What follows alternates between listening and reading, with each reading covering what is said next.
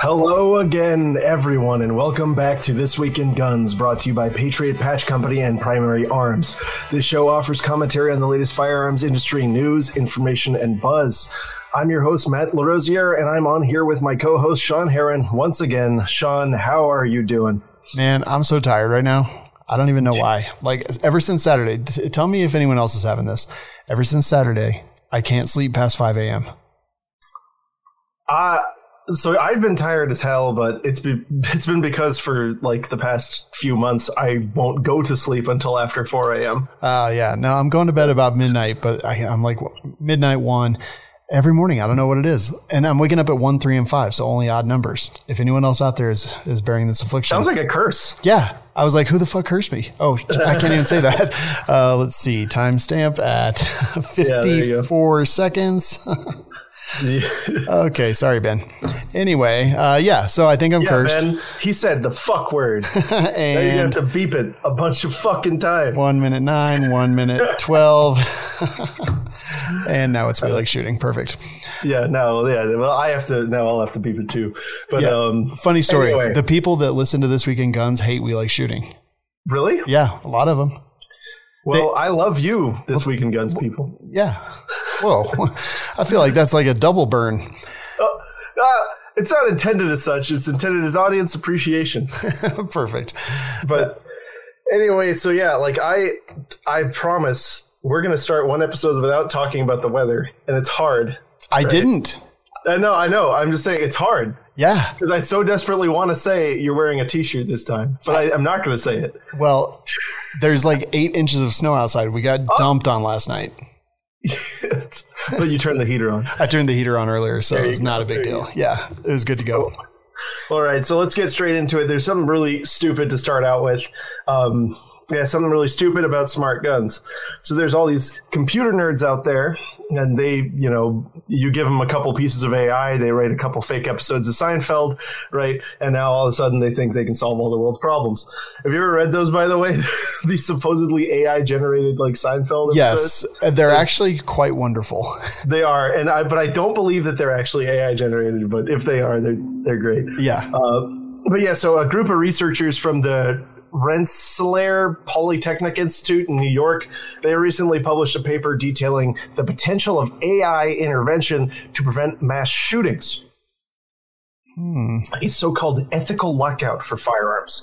And so, we check this out. This was posted on the Next Web Neural, a human-centric AI news and analysis page.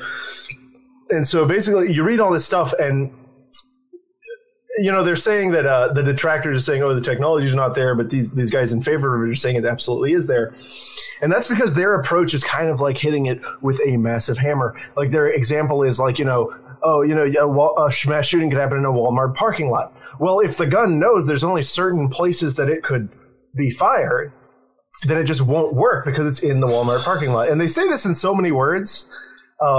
Here's their like example situation. The shooter is driving to Walmart, an assault rifle and a massive amount of ammunition in his vehicle. The AI we envisage knows that this weapon is there and that it can only be used for very specific purposes in very specific environments. And of course, it knows what those purposes and environments are. At Walmart itself, in the parking lot, any attempt on the part of the would-be assailant to use his weapon or even position it for use in any way will result in it being locked out by the AI. In the particular case at hand, the AI knows that killing anyone with the gun, except perhaps e.g. for self-defense purposes, is unethical. Since the AI rules out self-defense, the gun is rendered useless and locked out. Oh, heck no. Like, what? That doesn't even make sense. Like, so you can only use self-defense, and this takes into account that like every gun in the universe has this AI whatever built into it, which is not the case. There would always be black market stuff, so you would be unable to defend yourself, and it would be utterly useless and ridiculous. And how would the AI know about all the ammunition in the car as well? And also, this is not a thing that happens very often. But on top, but naturally you'd be using the smart ammo. Now we got to have smart ammo. I don't know. Maybe they just Look, it's obviously ridiculous. It's so ridiculous it becomes difficult to joke about because I know. The line gets blurred between what they're actually saying and not. But I mean, as you know, whenever you and I get involved in self-defense situations, we go to this self-defense shooting range. So obviously the GPS would know that if we're not at the self-defense range, the gun just shouldn't be on. I don't really see an issue with that. I think it's pretty rational. Well, okay, well, what about this? And I don't think that they've actually... Okay, I wasn't talking to you, Google. I don't think they've solved this yet, but self-driving cars. Right. So self-driving cars driving along. Pedestrian gets pushed out into the street, bumped out into the street, whatever it is. Car has to make the decision, do I hit pedestrian or do I kill my occupant by, crashing into a semi that's driving next to us? Mm-hmm. What does the car choose? This has actually been written about a lot, and they've the companies have different ways of approaching this. Usually, they will analyze, it'll be a sheer numbers game. But I don't have an answer for how they rule that out. But I do know that is. I don't think it's AI though. I think it's just a simple numbers game. I think so. I think so too. But the problem with it is until it chooses me, no matter what, as the occupant of the car. I don't want it. It's not interesting to me at all. I don't ever want it to be oh, it's a numbers game. Sorry, you're screwed, buddy. Well, and also that it takes out all of the split-second decision-making that a human is able to process, right? So I don't think a computer could understand that maybe two guys were jumping out in front of a car, which happens here in my home country of Florida quite often for insurance reasons. Yeah. They, they do that. They jump out in front of cars to get hit. And, if it decides that, the person is younger than looks younger than the driver. So I'm going to choose that. But, that doesn't take into account that this is an obvious insurance scam, right? And that the value of an insurance scammer is less than the person who bought you computer. Yeah, absolutely. 100%. I totally agree with that. And I'm honestly, until it chooses occupant of car over every single other thing. And listen, if a human was driving, they just might have a reaction and it may not be a conscious thought. They may do the wrong thing. They may end up killing everybody, but it doesn't matter. It does not matter because until it chooses me over everything else, then I don't ever want to put, and I'm way down with tech. I want us to have self-driving flying cars, but it needs to make that choice. And I don't ever want a computer or an AI to make the choice without the context of human reaction, human response, and the context of the situation. And it'll never be able to do that. Yeah, no, I'm freaked out by it. I mean, obviously, in even the researchers here say it's a blue sky idea, but I mean, we have come so far as already, they are right though. The technology is already there for them to just cock up guns and make them completely useless. That is concerning, right? The technology is not there to do this well, but the technology is there to make your gun useless. Yeah, I mean we've had 1911s for a long time, so just kidding, guys. Yeah. Send your hate mail to Matt. Those can't be made useless. They come from the factory that way. Oh boy, I'm just kidding. They were a great design 109 years ago. I have several 1911s. I love them. I have one. You should have more. Everyone needs multiple. Because I want a Delta Elite. That's what I want. Oh wow! All right. I mean, if I'm going to want one. Right? Yeah, you might as well get the expensive one. Are they that expensive? I don't know. I mean, they're not quite I know that there's all these Gucci 1911s, but I just think it's a cool piece of 80s. Anyway, we've patted our 1911 lovers in the audience enough. But yeah, it's ridiculous. It's but it is good to know that they're out there in the open, thinking about crap like this. Yeah, and they even talk about the Teslas. Yeah, and it says here at the end, it's likely that just like Tesla's AI, a gun control AI could result in accidental and unnecessary deaths.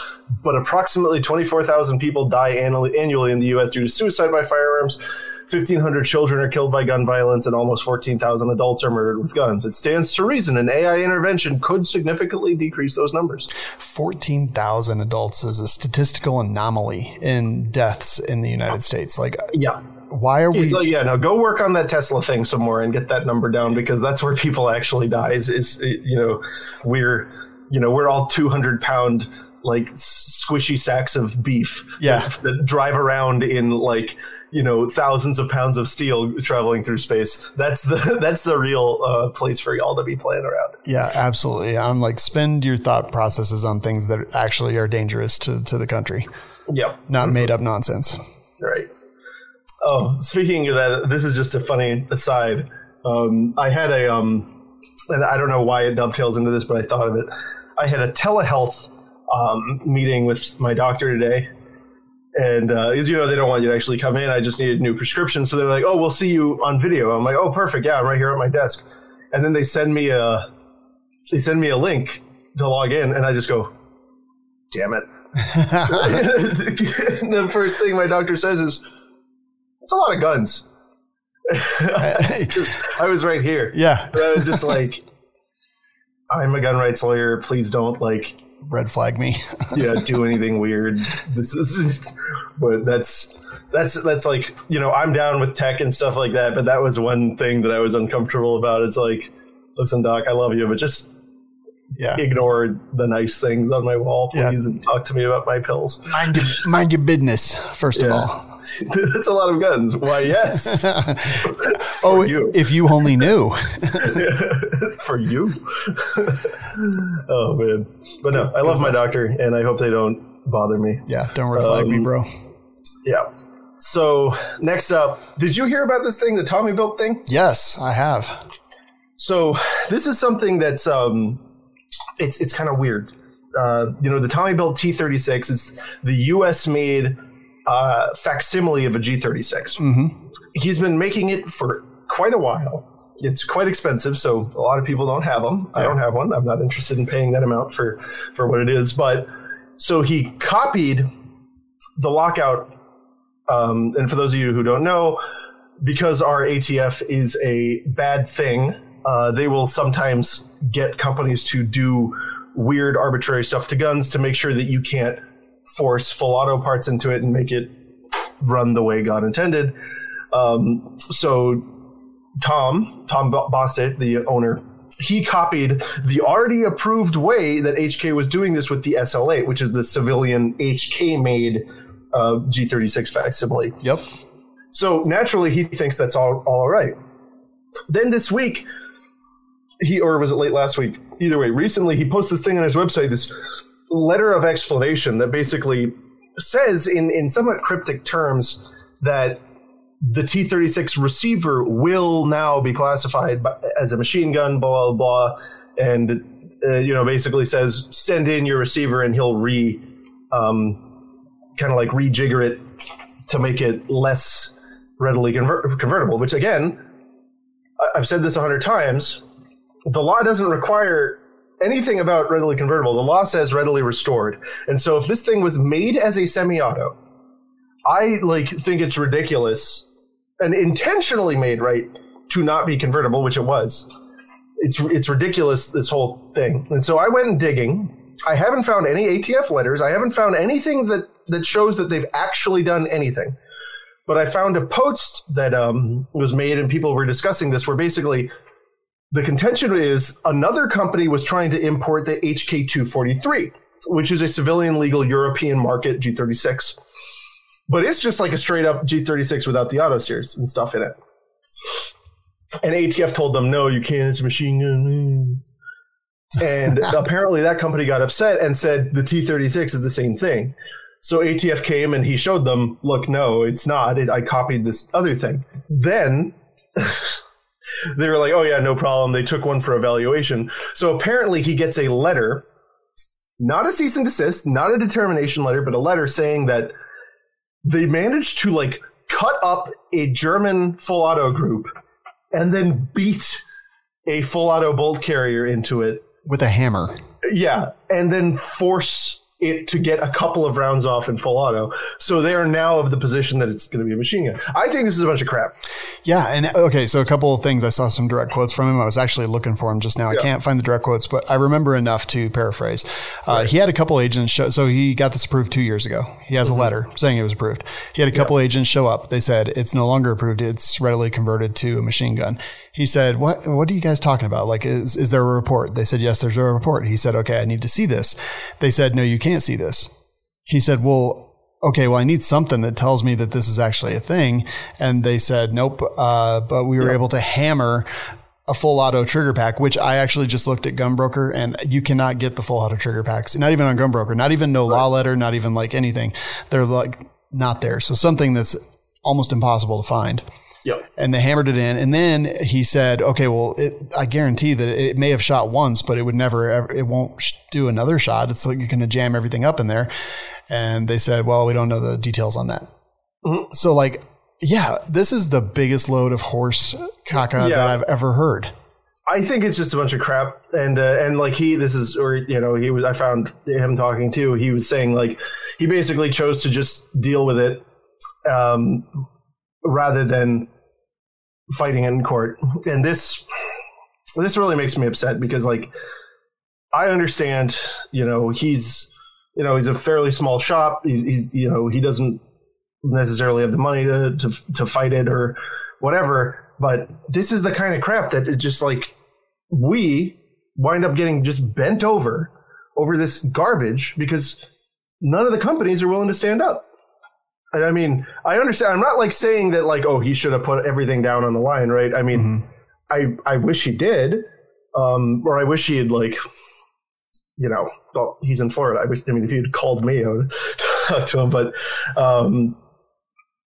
this is the kind of crap that is how non-law becomes applied to us, because he sent out this thing to everybody and he's saying that like, oh, if you don't hand it in, they're gonna come get it. This is gonna all happen. And we don't have any evidence of that. Now, to his credit, I'm sure he has reason to believe all this stuff. I'm sure, look, they don't usually do it for no reason. They're probably going to decide to mess with him. But I just can't believe that all these people who bought a semi-automatic gun that was intentionally made to be semi-automatic are even thinking about this. Like, it should not, that shouldn't be in the pale, because for one, you have to intend to violate the NFA, right? Like, to be convicted, right? And just the idea, just think about that. This isn't that he assembled G36s from full auto parts. No. He sat there, made it semi-auto, intentionally made it so that you had to, like, you couldn't just put the stuff in. So they had to modify and then beat in the full auto parts. And then they're like, oh, this is a machine gun. Yeah, like, absolutely ridiculous. This is absolutely ridiculous. I'm furious that they're getting away with it. They shouldn't. This is like, I don't know. Something should be done. They need to be sued over this. This is preposterous, because now is the time to bring these types of lawsuits when the court is vaguely in favor of the Second Amendment, when the court is, questioning all of these agency actions that are beyond the pale of law. Now is the time to do it. But this is what happens. They pick on people. They pick on the little guys and push them around. And then everybody else kind of falls in line because they don't want to get picked on. This is a game. They're playing a game. And it's a travesty. Yeah. And he still has no definitive report, proof, letter, anything, because that's actionable. And he is replacing them for a little bit over $200, which is apparently, which is well under his cost. So he's losing a bunch of money. It's a small business. Like this could close him down. And yeah, man. Yeah. It's a mess. It's ridiculous. I don't know. I hope someone can get something together. And this is the type of stuff that we as a community need to do, though. We see something like this, there needs to be a way, but there's of course no platform right now we could use because it would be pro-gun, right? Mm-hmm. But if we could just all throw money into a pot and be like, this is for you to get rid of this, I think this would be a great choice. Yeah, man. I do. I wonder if anyone knows him, but let us know how we can help.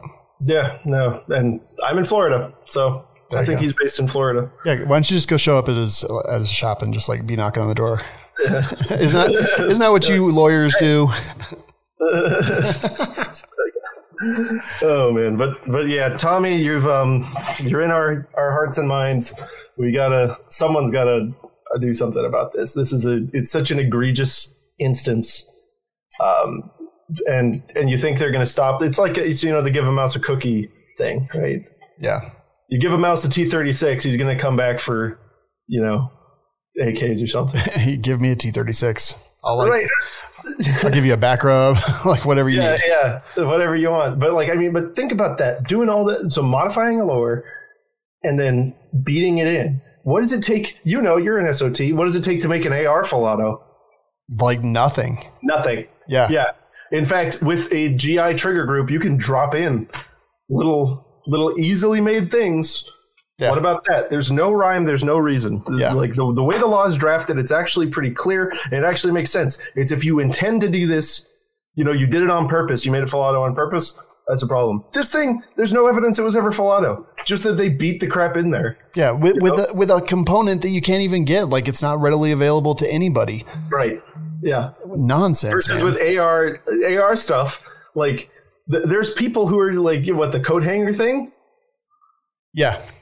Yeah. I know where to get some coat hangers. Yeah. I've heard that you could 3D print stuff. Yeah. There's a Ross right down the street. But anyway, yeah, that just boils my blood, man. I'm really upset. It's infuriating. I'll tell you what, we talked about this on WLS, and at first I was like, man, another company trying to get around stuff.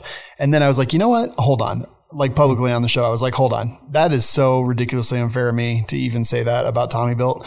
Like, that is one of the dumbest things that I've said. I was like, this is not his fault. And this was like the day it happened, like before any information came out. I was like, this is not his fault. Like, I don't even know what I was thinking. I'd completely changed my tune within a minute. I saw some people who were getting mad saying like, oh, how could he not properly make it? Like, blah, blah, blah. Dude,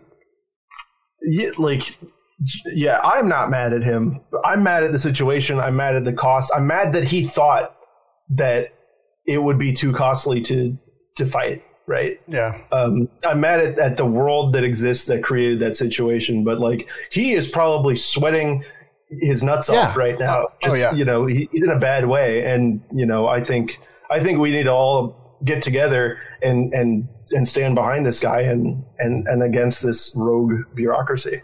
I totally 100% agree. I'll do anything that I possibly can. Whether with my platforms, with my money, like whatever. And I mean, there's not a lot of money, but I got like $20 in my pocket. We were going to send him one of those magic 8 balls so he knows better about in the future. Yeah. But yeah, that's ridiculous. No, wait, I got way more money than I thought. I got like maybe $100 in my pocket. Dang. Yeah. It's all yours, Tommy.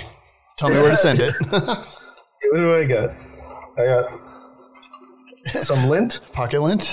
Oh, there's even more 20s in my wallet. And I got a life card. Okay, perfect. Oh, well, actually, yours is way cooler than mine. I got some cash, but you got some trash. Oh, well, all right. Anyway.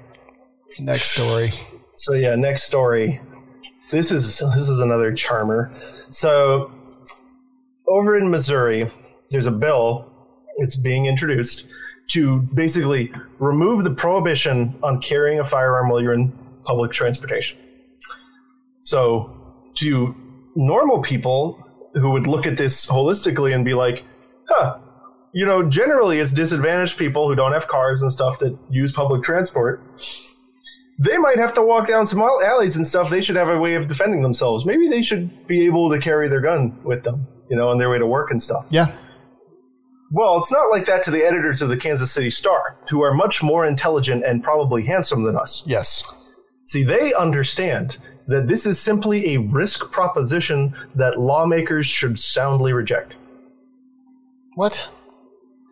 What do you not understand? What's your problem? What's your problem? I can't even articulate a response right now because I'm just going to freak out. Like, of all the things, how I feel about Jim Crow laws and like anything that disallows the poor from defending themselves. Not even the poor. Like, there was a time in my life where I rode the bus a little bit, and like to tell me that I couldn't defend my life because I didn't have a car or I didn't have a license is what I didn't have. But to tell me that, like, are you kidding me? What kind of nonsense is that? Like, a lot of people ride the bus. Especially in bigger cities. Here, not so much. Like Denver, Colorado, a lot of people ride public transportation. Trains, buses. Well, and if you're supposedly so, like, I'm sure these people are progressives. I'm sure they want people to be on, these like more carbon neutral type things, which is what they're always going for public transit. Why do you want to do anything that would discourage people? But no, I know the actual answer to that is that they view guns themselves as a societal evil. So this is the logic of the Kansas City Star people. So they point out that the legislation was filed in response to a series of very violent incidents that happened along the light rail system in St. Louis area. Okay. And their argument is that light rail system is just in St. Louis, right? So they're hanging their whole hat on these this spurt of incidents that happened here. And so, of course, the legislative response was, hey, it's kind of effed up that people can't protect themselves and it's super dangerous on this thing. So why don't we let them do it? And so this is how they conclude. St. Louis has issues that Kansas City doesn't. There is no need for a statewide law. St. Louis needs to figure it out. I wish these guys would think like that more often, though. Yeah. When it comes to federal and state laws, but yeah, then they go over here. Of course, the suggestion is that more guns is the answer to this outbreak, epidemic. But of all the things. Okay, first of all, you know what stops people from mugging people on the light rail? Shooting them in their stupid ass faces. That stops it. They hate that. Yeah, they hate muggers that. Hate that. This one simple trick that all muggers hate. Yeah. Shooting them in their dumb face. So yeah, this was, and they can't. This is such nobody even signed the damn article. It's by the Kansas City Star editorial board. So listen here, you bees. Stupid Hive, you can't even sign an article. That always upsets me. That, cowards. You can't. I just got one question for the Kansas City Star editorial board. Why do you hate poor people? Yeah. Also, can you don't? Yeah. How about easily just not and stay home? Yeah. Stay home and stay quiet. You know what? I bet money that the people who wrote this article, that the people in charge at the Kansas City garbage, whatever it is, I bet none of them ride public transportation. Yeah, they probably drive a automobile. Yeah, what if they just weren't allowed to have an opinion about a thing that they don't take advantage of because they have no idea what actually is going on there and what actually any of this is? Yeah, and I mean, not to say that whatever St. Louis legislator does know exactly what's going on, because he probably doesn't, because he's a politician lizard. But, absolutely, yeah. Yeah, but this is a rational response. It's like, hey, you can carry your gun everywhere, and if you drive a car, there's no problem. But if you have to get on the bus, it's a problem. So who takes the bus? Poor people. So that means poor people can't carry their guns to work. Yeah, it's an obvious issue, right? It's an obvious issue, and it's unfair. And I bet if you'd look into those high-profile violent crimes, probably poor people getting killed. Yeah, probably gang-related. Probably who knows, right? Yeah, who knows? Yeah. I don't know. Well, you know what's highly affiliated with gang activity? No. Low, financially disadvantaged areas. Yeah. It all relates to that. I mean, all of this, if we were concerned about reducing violent crime, we would be focusing on policies that enable people to be able to freely start businesses and provide for themselves and gain a sense of value, because it's proven time and time again that what drives people to violent crime is a lack of opportunity and feeling of not belonging in society. And what's a great way to not feel like you belong in society? Being told you can't make a living. Yeah. Right? Can't make a living, can't defend yourself. But, you would think that the progressive left would be very interested, because I think that financially disadvantaged areas a lot of time vote Democrat. Would you agree with this? Yep. Yeah. Oh, yeah. So by letting your voters protect themselves, you end up with more voters. But I think they actually truly know that the more they let people actually take care of themselves, the more they actually give, the more responsibility that they give people, the more to the right that those people will probably vote. Yeah, I mean, I don't have enough data to my gut says yes, probably. Same, right? yeah. But I don't have data on that. But even so, you know what? I don't even care, right? So I don't care either. If it became a progressive leftist position to give people the means to choose their own destinies, I wouldn't care if we voted in more of those. I might be annoyed about some other things, but that's my main concern. Always has been and always will be the freedom of the individual to decide what happens to his life. And this is clearly a law that harms that, and I think it's one that doesn't belong anymore. It should be gone. 100% agree. Mm-hmm. So shut up, Kansas City Star. Yeah, shut up. Go, I don't know. Go ride the bus. Ride the bus, yeah. See if you feel weird. They would. They would be like, no, but that's the thing.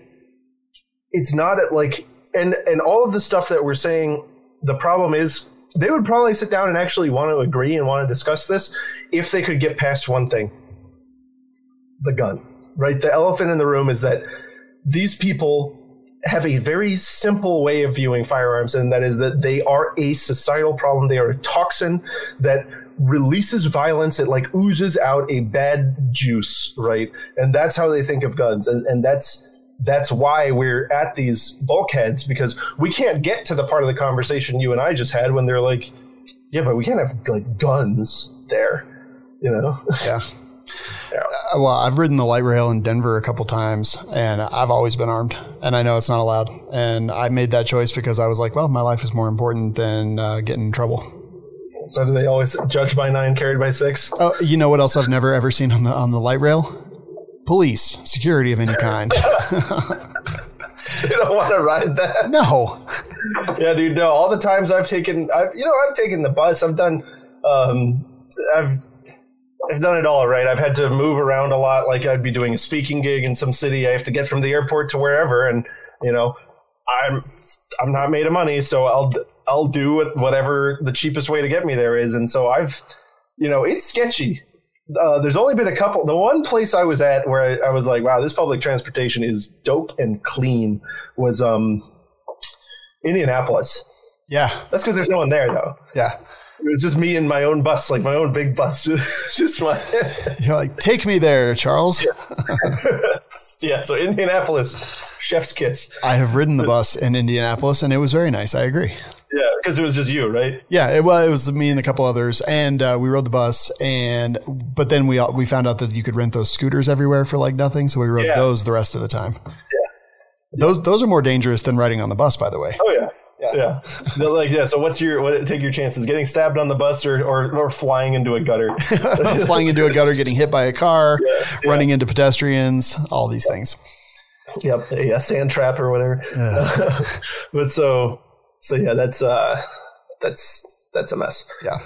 Next up one is interesting, right? Because there's a lot of different factors at play here. And I don't think there's a good guy in this situation. So Sig Sauer is facing a lawsuit from an ICE agent, Keith Slutowski, and he's claiming that his P320 discharged on his own while he was training in a government firing range. Basically, that it struck his hip and did all kinds of damage to his thigh. I know that we've heard a lot about the things going off when they drop, and I think some of those concerns might be overstated. But what do you think about this? I don't know. I would have to see it. I got a couple things to say. First of all, the press release put out by his lawyers, Saltz, Mongaluzzi, and Bendesky. Yeah. A good name. Very, very good name. You know that they're going to get him a lot of money. So I don't know. Like, okay, we know that on some 6-hour P320s, when struck in the back of the slide extremely hard with a hammer or a drop, it drops the striker. We know that. We've seen it. We've seen the video. It doesn't appear that this happened here. I have seen many people try to be holstering or doing something and pull the trigger, or their shirt pulls the trigger, or something else pulls the trigger. So as much as I would love to slam Sig Sauer in the P320 right here, I don't believe it, and I don't trust it at this point. So I would have to wait until I saw more information to make a decision here. And on top of that, ICE agents are some of the worst. There's I think they're about on the same level as ATF for me, and the worst is DEA. They're subhuman. But one, I don't trust you, ICE dude. Sorry. Two, this is a thing, and look, cops shoot themselves when they draw their guns. They do it all the time, right? I mean, you've probably heard probably just in your life, you probably heard about 24 stories of on the draw, finger pressure is too hard along the side of the gun. And a lot of times it's holster choice where these holsters like errantly train them to put finger pressure along the trigger as you're drawing. And they blast themselves. They do it all the time. I believe this ICE agent just iced himself a little bit. I kind of agree. Now, one step further, I honestly think that 6 Hour is probably going to end up liable here. And I think that one of the reasons, and you can tell me as you a lawyer and me a stupid person. Lawyers are stupid too. 6 Hour did a voluntary upgrade to fix this issue. So I question, was this fixed? That was the striker issue with the dropping, right? Like, yeah. And I'm assuming it's a similar issue, right? The gun safe 5 trigger goes off when it's not supposed to. I don't know. I think so. Here's what I see happening. It's going to be a horrible proof problem because the whole question is going to be, did he pull the trigger or not? Yeah. How are you going to prove that? The only way is video evidence. Like, I don't see how SIG loses this unless there's video evidence. But they could be we're talking about a huge, ridiculous discovery, right? In the lawsuit, this company is going to, this firm is going to drag them over the hot coals. It's going to be demanding all kinds of crazy stuff, demanding access to this, that, and the other thing. It's going to cost them a lot of money to defend. What I would do if I were SIG in this situation is just settle. And that's probably what they're going to do. Yeah, I agree. They're going to settle. And honestly, like I think that SIG, and I've called them out a lot, they should have done a mandatory recall on the 320 to fix this issue. No, the voluntary upgrade it's a cop-out. Well, it's like, see, I'm of two minds on the thing. One, I don't like the gun, right? I've shot them. I don't think they're good. But I do think that this is an overstated concern, right, with the whole striker drop thing. I don't quite understand how that relationship could equate to the gun going off on the draw unless you're doing something you're not supposed to. Yeah. I really just, in this situation, even though it's a 320, which I agree is like a bad gun. Yeah. I believe that this was operator negligence. Yeah. I agree. I mean, the chances are, yes. Said, so, and what you were saying, so them offering the upgrade program, that's a subsequent remedial measure. It actually can't really be used to prove that this one was defective. It's a kind of a rule like that. They have to actually prove that, they were aware of this defect that made this gun dangerous in this way. So and this is me assuming that the upgrade was just for the dropping issue. I find it hard to, I guess if it's a situation where if there's some kind, because there's a sear relationship, right? Mm-hmm. And so obviously if it was able to go off, and I'm making hand signals for you audio listeners, I'm making little sears with my hands. If this is able to go off by being dropped, then that must mean there's some situation where like the striker can jump off the sear or the sear rebounds or something, right? I find it hard to imagine a situation where you get like that kind of, geometry problem that also happens by just like drawing the gun. You know what I mean?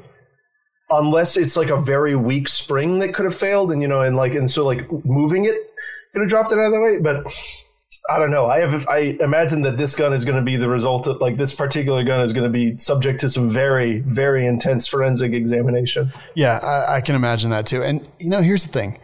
There is a ton of P320s, M17s, M18s all in circulation. A ton. They have sold these things like gangbusters. You know what I don't hear of very often? I don't hear of them just magically going off. You know what I do hear of a couple times? Law enforcement people that accidentally shoot themselves with the gun in some way. And I don't know A or B, but I'm saying that I'm seeing a thing and it's only happening in a situation and I'm not hearing about it in the civilian world at all. So yeah, I you know what they should do? What's that? At the trial, what they should do is they should put the gun on the stand and they should ask the gun if he just hates feds. Yeah. And why are you so evil? Yeah, no, and then the gun will start cackling maniacally. It'll be like, I didn't want to be an ice gun. I wanted to be sent to, I don't know, some other country. I wanted to be on the side of a soldier, and here I am. No, I don't know, man. Yeah, it's like I don't get it. I somehow my I don't believe you is going off a lot. Yep. same. Yeah. Mostly because it's an ICE agent. Mostly just because I'm like, I don't. Yeah. They're going to shot me all by itself. Oh yeah, I'm sure, and I'm sure all of those. I'm sure all the evidence you planted just appeared. I was at the range and a dude was talking and he's like, yeah, and I was reholstering and it went off. I'm like, no, you pulled the trigger. Yeah, like, I'm sorry, you pulled the trigger. You pulled the trigger, your shirt pulled the trigger, your jacket pulled the trigger, your gold pulled the trigger. Or your leather holster pulled the trigger. Something, yeah. Like, it was in a class. It wasn't my class. I just happened to be there and he was like talking about it and I looked down. He's got like burn marks and a hole clean through his pants. I'm like, Jiminy Christmas, man. You got lucky then, huh? You got real lucky. Yeah. No, people have died. Oh, yeah. You can strike I think there's an artery that goes right in that zone. Well, there's the femoral on the inside front area, but like on that side, there's blood vessels, but there's nothing huge and life threatening. But the problem is the bullets tumble, and when bullets tumble, if you get the angle right, yes, there's the one like behind your the popliteal artery behind the knee that leads down to the dorsalis pedis. Yeah, you can hit that one. Yeah, you could definitely, they could tumble and they could take that out. And I mean, tourniquet is gonna really do a lot of good there. Well, there we go. But so yeah, it'll be interesting. I hope we get to, these settlements are usually all quiet, but I'm interested just to hear what happens with that. I just think it'd be interesting. Well, Matt, at least we still have Larry Potterfield. We do. He exists, but no longer as CEO of Midway. No. What? But it's okay. It's okay. He's still chairman of the board. Oh, gosh. Chairman of the board. So, yeah. There's been... I mean, you guys all know Larry Potterfield and his foot fetish, right? What? But you never... Okay, so there's this internet joke, and I love Larry Potterfield. His videos are very entertaining and stuff, but there's this thing where his, like, wife would appear in the... in several episodes, and it would only be her feet. And each time she'd be wearing like different shoes that you could like see the toes. And the joke was she'd be like, oh, another gun, but she'd be wearing a different pair of shoes. But the internet took this and was like, confirmed Larry Potterfield's a foot fetishist. Like the only time women are showed in his videos, it's just their feet. Oh boy. So look that up. There's like a compilation of just all of the like women's feet in the videos. What the heck? I have never actually heard that before. That's hilarious. Oh my God. It's a riot. And I mean, it's certainly not true. It's obviously just for a joke, but I like rolling with the jokes. So now the first ever non-family CEO out of the Potterfield family is now Mr. Matt Fleming. And he was hired on long ago in marketing, and he kind of worked his way up the ranks. And they just explained that they thought that this guy was a good guy and went with him for, for CEO. He looks very, I don't know. He doesn't quite look like you put that up. Yeah. All right. Doesn't quite look like he could replace the legend. I mean, he looks a little bit like a sports announcer. Yeah. And that just might be like the wide shouldered suit, right? Yeah. Or maybe this is just a large man, but he kind of looks like Larry Potterfield a little bit, though. His head seems very small for his body. Yeah, which is not as goofy.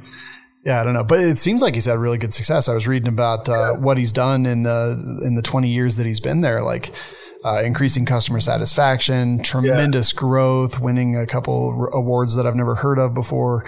Yeah. Looks like good stuff.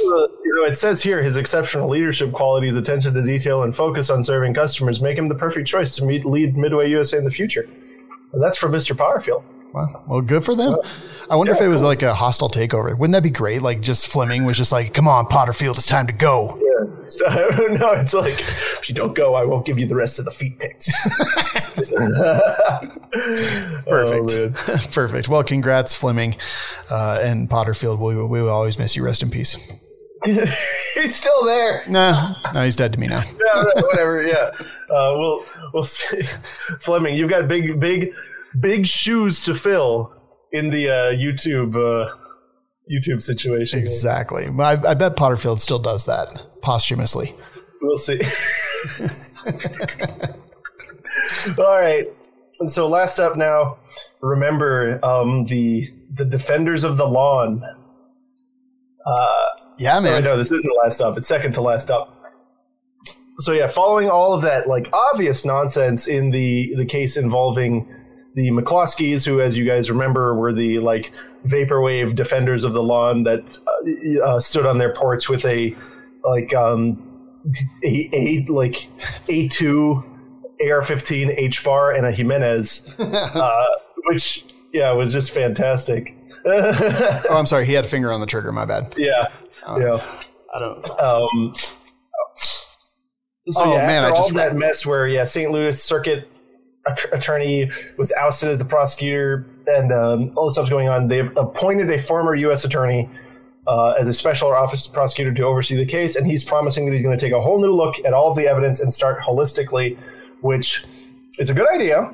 But also, why are you bothering? Because they've, the top officials in the state have already made it very clear that if you go ahead and do this, they're just going to overturn it anyway. So why don't you just like let them go? Yeah. What do you have any insight on like what makes these prosecutors just like pit bulls and stuff like this? That even like, what was it? The governor was like, nope, no matter what happens, I'm going to overturn it. Yep. So what it is that they're automatons. And so you can't actually blame them, because every morning somebody goes up over to their house and takes a big key and puts it in their back and just goes click, click, click, click, click, click, click, click, click, click, click, click, right? And then they just know what to do. You can't be mad at them. This is what they do. And I've met a lot of prosecutors in my life. Maybe 2 I've met that were not complete automatons. If any of you are watching, it's you. You're the 2. But it's one of those things that is so rote and repetitive that like the emotion and the controversy will like wear off on them, and so they don't generally like see it that way. They see it more as a numbers thing, right? And more as like a like, here's the elements of the crime. Did it happen? Okay, I can do this one because they did the check boxes. Yeah. Right. And not saying that they completed any crime here, because I don't think they really did. But yeah, so it's going to be interesting. Yeah, this story bothers me from the very beginning, because these are not people that I would like. Like these are very, very progressive, like politically, people that I would probably not get along with at all. Yeah. And they would probably hate us, by the way.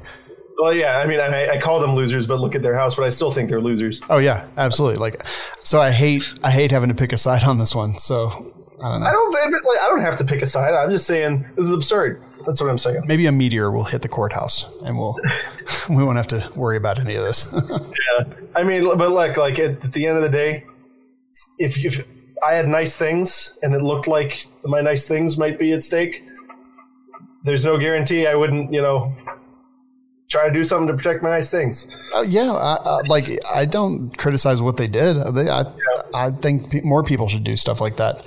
Yeah, I mean, I do criticize the way that Miss McCluskey handled that and her weapon of choice, but Jen, the finger on the trigger business, that's just a little. But they're not gun people, so you can't really. They don't know any better. Yeah, like they had a problem, and they did what they thought they needed to do. And again, like I said, the people on the light rail, the people who are trying to murder people all the time, shoot them in the face is a pretty good way to stop all that from happening. And same thing here. Like, people have the right to defend their property in most states, and they have the right to defend their lives in most states. In Colorado, actually, we can't defend property with lethal force, but we can defend property with force. Yeah. So in Florida, we have something similar, and it's very interesting the way those definitions wind up being turned out. Mm-hmm. My favorite of which is people who, like, Floridians will often say that, like, there's this question that always happens, is like, what if another dog is attacking my dog? Can I, would I be able to use my firearm to defend myself and my dog from? And they always say, no, you can't use deadly force again, to protect property, because dogs are property. Yeah. Instead, I'm always like, if dogs are property, how is it lethal force? It's not. No, it's destructive force, right? Yeah. The moment you use the lethal force requires the ending of a human life, and if the law doesn't consider it, right? Yeah. So these things are not as simple as they first seem. You do need to generally talk to a lawyer in your jurisdiction to really know the ins and outs of it. But I'll just say that in situations that are as boily and sensitive and just everything about what was happening to them. Look, the home, and this is something that in Florida, our courts take very seriously. You don't mess with people's homes. All right. You don't mess with it. And basically, if you do, it's pretty much, the moment you burgle, like break in to do something, your life is forfeit. And I think that, honestly, just given the sanctimony of everything involved, just the presence of a gun is something, right? That's not exactly lethal force. It's a communication, right? It's a communication of capacity to project force over a distance.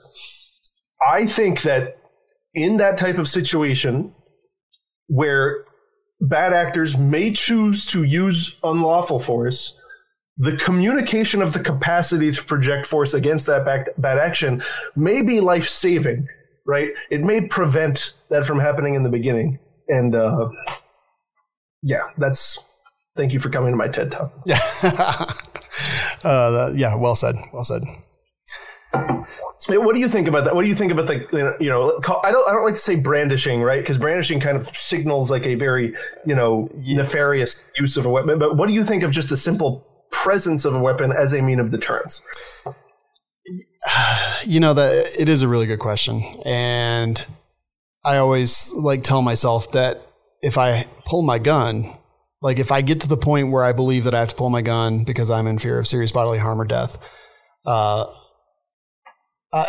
someone's getting shot. However, that would be the AI deciding that my gun couldn't fire, right?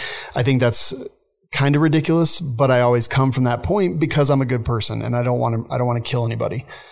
I will not hesitate should they try to kill me, but I don't want to kill them. So if my gun comes out, it's only because I've gotten to the point where somebody's getting shot. However, if I come out and they whoa, and start running away or whatever, my gun's not going to, it is not going to shoot. It's not going to fire. Yeah.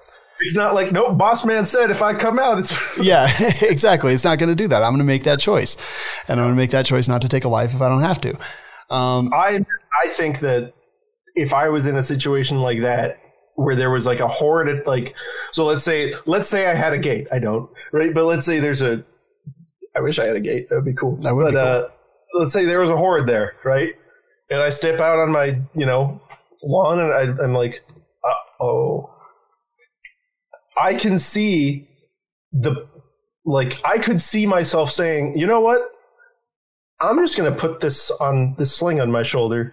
Just so everybody knows this is not the place to go, right? Yeah. That's my, I don't know. That's my general thought on the matter. So, yes. And there's so many different levels and layers of nuance here that I think it would be impossible for me to really come up with, yes, this is how I feel about this specific topic. Because I don't believe that a gun is a tool of intimidation. And what you just described would be intimidation, right? You would be intimidating the horde to, F around and find out, right? Well, so I think that what they were doing was intimidation, pointing it at them. Yes, absolutely, without question. But maybe is even the presence intimidation. So yeah, that's an interesting discussion, right? Yeah, and then because open carry too. I think that there's a way of holding a weapon, and this is the way I always carry my weapons when I'm going in a shop or whatever. I do the sportsman's carry where I put it under my arm. Mm-hmm. When you carry a gun like that, people just feel a lot more comfortable. And I feel like a slung rifle is a statement, but I don't think it's necessarily in that type of situation. I think it's more of a there is a gun here. That's fair. Thing. Yeah, that's fair. But, I kind of agree with you on that. I think you turn me around to that point because when I see a slung rifle, I don't get it. I'm not scared or offended, but then again, I'm not some panty waist social justice warrior that, gets mad at everything in the universe.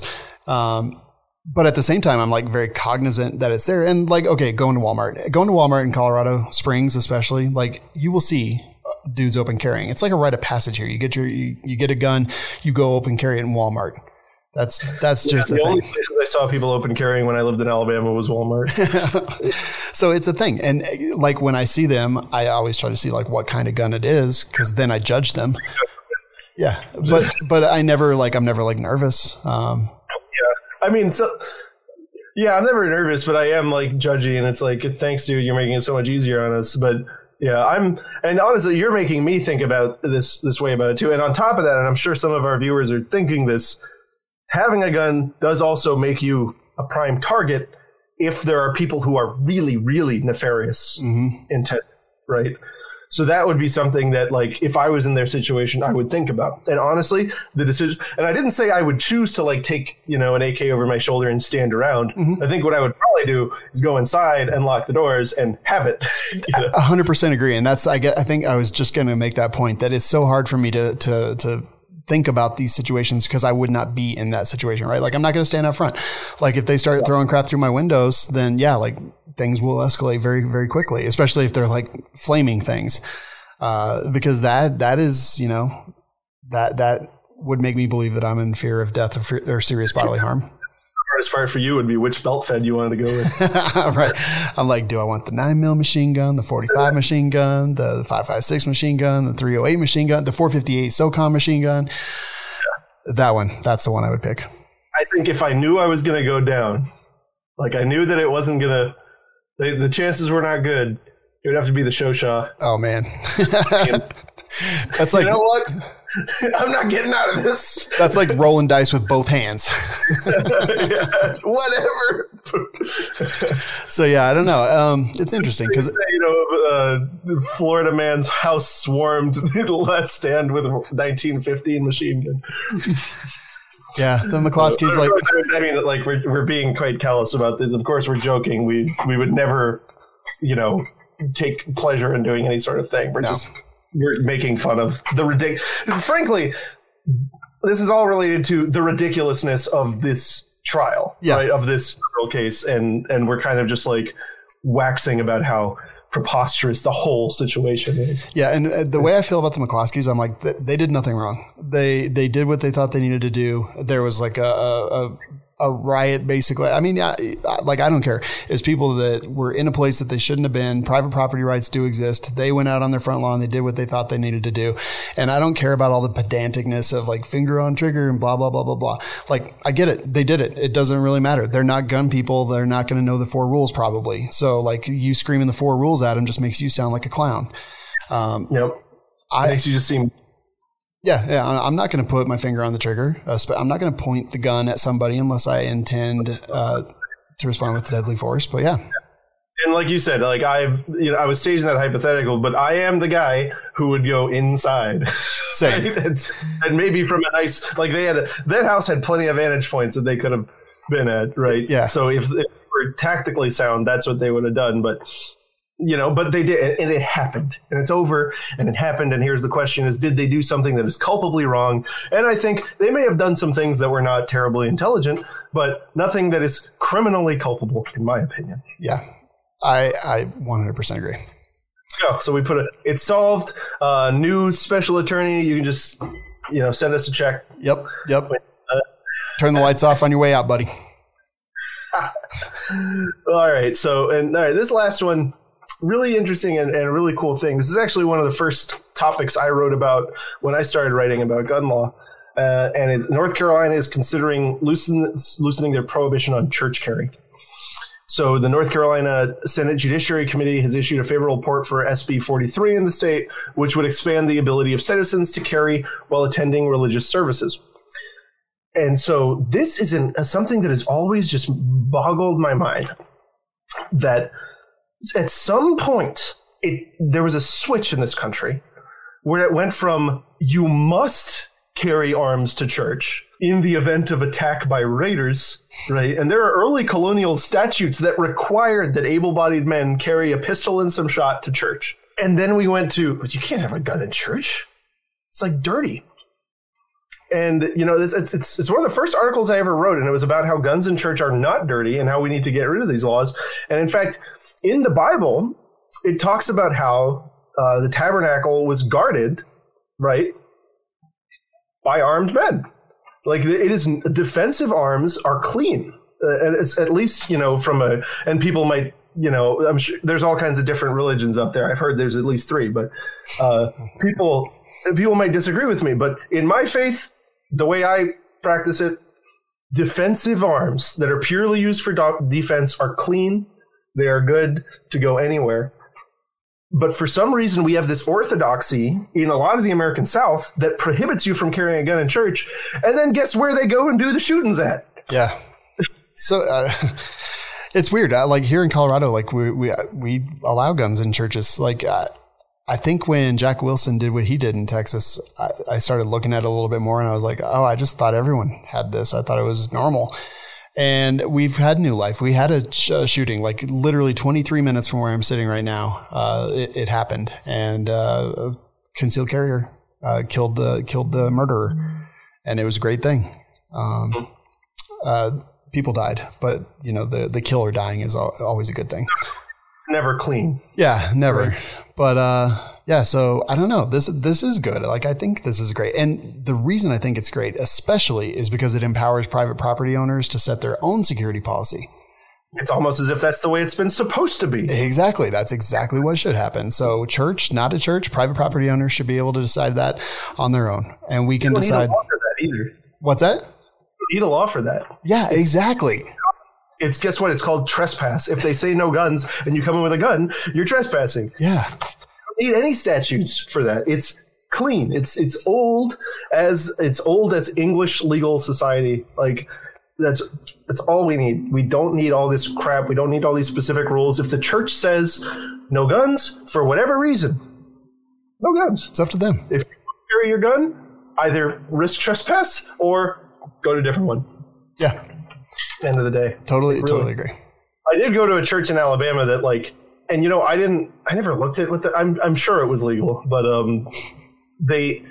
it was after some of those high profile church shootings happens, and the pastor was trying to figure out, it was the next day, trying to figure out how to encourage us to carry guns without straight up saying, please bring your guns. He was just he was I think he said something something like that happened over there, and they are not allowed to carry guns in church, and I do hope that there are members of our flock that would act if it was so awkward. And in my head I was thinking the whole time I was sitting next to my buddy, and I just looked over him and I clicked on my P99. I was click. You're like, we're good. Yep, we good. Everything's fine. Carl Walters got us. Heck yeah, man. I think that's how it should be. And if your church doesn't allow it, it's private property. Don't go there. Go somewhere else. Risk trespass or go somewhere else. Yeah. Agreed. And never I don't actually recommend you risk trespass. Just go somewhere else. Yeah. I mean, we all are responsible for the own choices we make. Understand the results of those choices should it go south, and then make your choice based on that. Yep. I've actually trained church teams in guns, shooting tactics, and also medical. And, really? Yeah. And I'm not a religious dude, but it was, to me, though, it was an honor to be able to be a part of something like that, because I think it's a very noble and profound thing to protect people who are worshiping and people who are there for all the reasons that people go to church. To me, that was it was a privilege that I got to do that. No, and I mean, that must be a good church that's serious about their flock, that's serious about the safety and security of their members, right? And the way I've always thought about it is you should just, and this is my faith, right? Any of you out there might be a different flavor Christian. I heard that there's at least 2 different flavors, but the way I view it is that I don't think my pastor should be focused on the scripture, should be focused on teaching the flock. I don't think he should have to think about the safety. I think if that's something that we can give back, then I think that's my duty. It's, I give whatever I can to the church. And so one of the things I can give is that I am of a sound mind. I can legally carry the gun. And so I do. And, and that's a duty I take upon myself, right? Because I care about the flock. Yeah, totally. 100%. And any of you out there, if you can, don't think of guns in church as a dirty thing. Defensive arms are clean. They do not have. There is no like evil to them. They are just, as long as they are defensive arms, right? I do think it's different. I do think arms that are intended, and that's user. I don't mean like an AK or whatever, right? I think if you intend for the arm ever to be used in an offensive way, that you shouldn't bring that to church. But if you have your carry pistol or whatever that you consider only a defensive weapon, you should take it with you. You should. Yeah. Mass Killer comes up. Matt pulls out a shosha.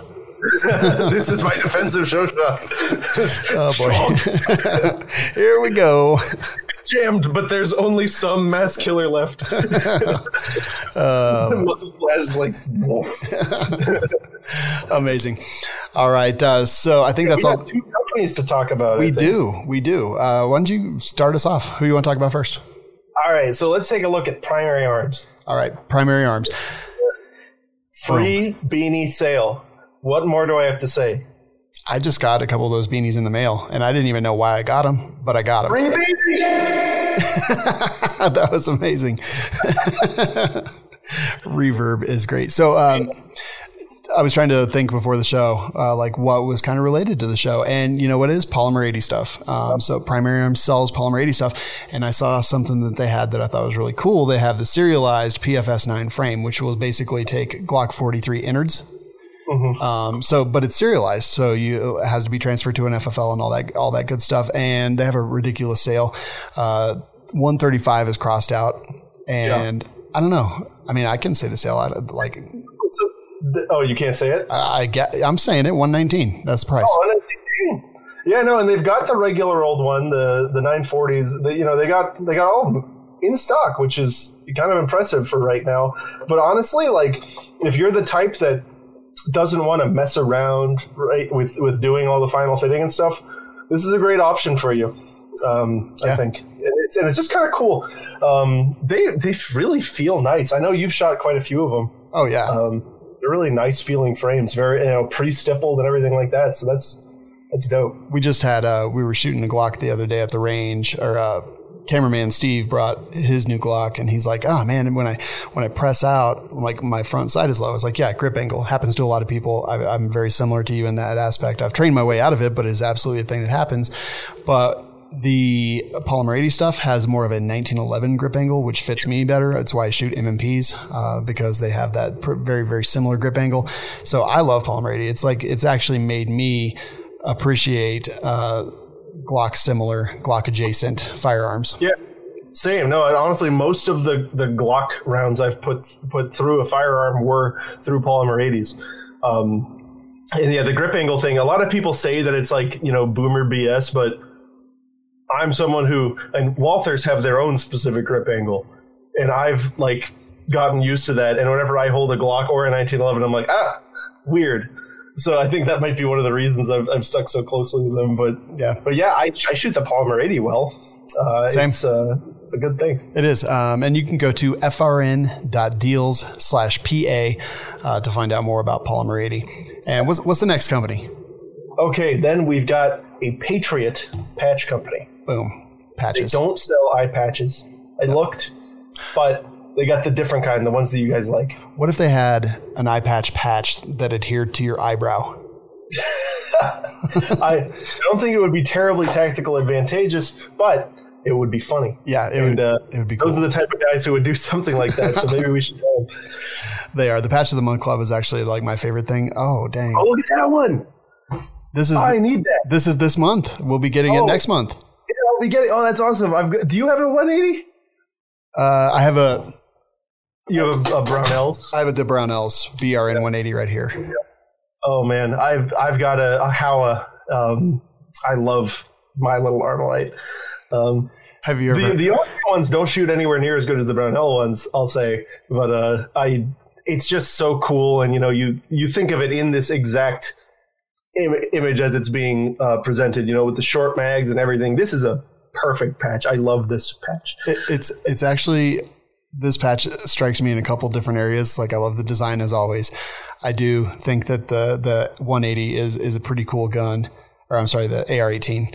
And I also think that this patch is a little bit funny because basically that My Little Armalite was a folk song that was sung and became very much associated with the IRA and the things that they did. And that, come out, you black and tans. Yeah, absolutely. So this whole patch is like, it hits me on several different levels of coolness and interest, I guess, historical significance. No, the 180 is the semi-auto version, which is that's a lot of what they had under there, and that's actually the reason I sought out a Japanese Howa AR 180, because that is what they wound up with in the most numbers over in during those times. But so yeah, it's a very handsome gun, and with the patch is just perfect, just like Sean said. This is great. If you're into patches and you're into small arms history, this is a good one. And I actually just knew some history for like the first time in any show that I've ever been on. I actually knew the history of like My Little Armalite and the IRA and how it's only because I had to research it all to do our video on the BRN 180. Really? Yeah. I get one still. I shot that 300 blackout one. That's what mine is. Ooh. It's so cool. Oh man. I was just slapping. It was at the Gundies. I was slapping the 100 yard target with 300 black subsonics. Yep. And I was like, oh, it was so choice. Yeah, I think that was actually Roy's personal gun too. But yeah, it's great, man. I got the 300 blackout. It's baller. I think that'll do. You go to patriotpatch.co, use coupon code TWIG10, TWIG 10. That'll save you money. Matt, it's yours to wrap up here, buddy. All right, guys. Hey, thank you again for coming. We really appreciate y'all checking out the show, whether you're watching on YouTube. Otherwise, be sure to check out Firearms Radio Network, where we've got all kinds of other programs you're going to love. But most importantly, got to remember, anything more than minimum compliance is self-regulation. We will see you next week.